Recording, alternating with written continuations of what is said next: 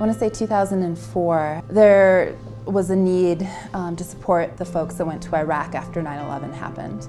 A huge amount of warriors came back from their experiences in Iraq and Afghanistan, changed people. She said, well, come on down and put on a jacket. So I did, and I got to tell you, it was the most exhilarating ski day just about of my life. I was deployed in 2007 to 2008 in Baghdad, Iraq. Traumatic brain injury, PTSD. I've lost all the vision in both my eyes on the right side. I was amputated in October 2011 after doing limb salvage for 3.5 years. My biggest release is getting out on the mountain ski biking. This is what I look forward to all year. This is my PTSD release. I'm actually more athletic now with this than I was before. Skiing with those guys, it is so uplifting.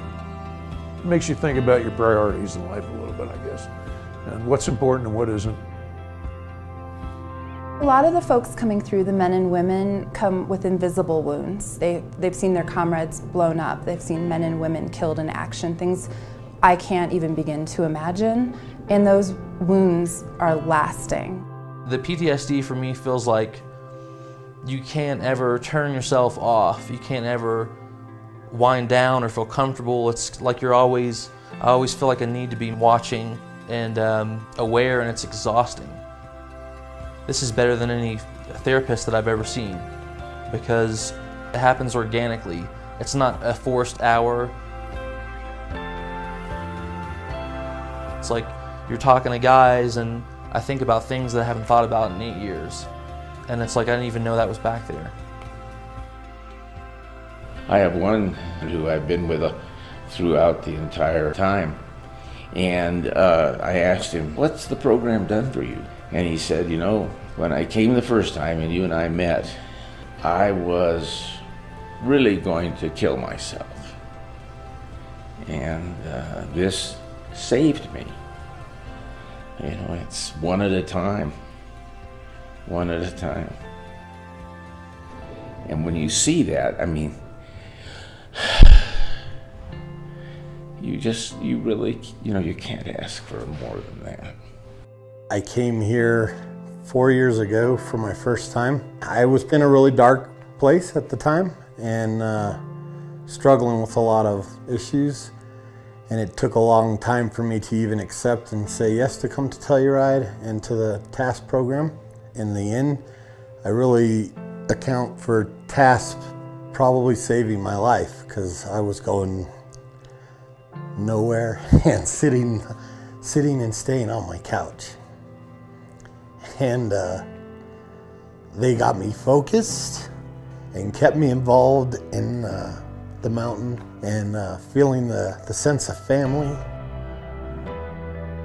To me, Telluride is very spiritual, it's very healing, and it has helped me move forward from some of my injuries that I received during the war.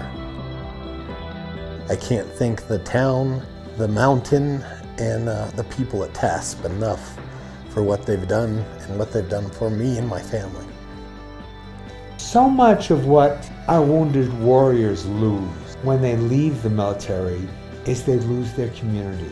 And our society is very individualistic. And if we can provide a sense of community, I think we've accomplished more than just teaching them to ski. We break down the walls of isolation, which is a curse on our wounded warriors. I came here and found a family and found people that care about you and really are looking out for what you need and what they can do to help you. People love Telluride because it's gorgeous, but the depth is the people. People like Bryce are what make this Wounded Warrior program really, really phenomenal. It's a work of love. While I was here last March, one of the participants that I was here with said, Scott, why don't you move here? And I was like, well, why didn't you say that in Jackson Hole or Grand Targhee or Steamboat? And he said, because you haven't stopped smiling since you got here. Telluride's just a magical place. Really can't explain it enough. It's something that you really need to experience. Everyone gets it once they get here. Coming out here to ski with the Adaptive Sports program is much more than a ski trip. It's a path to a cure. It's a path to making peace.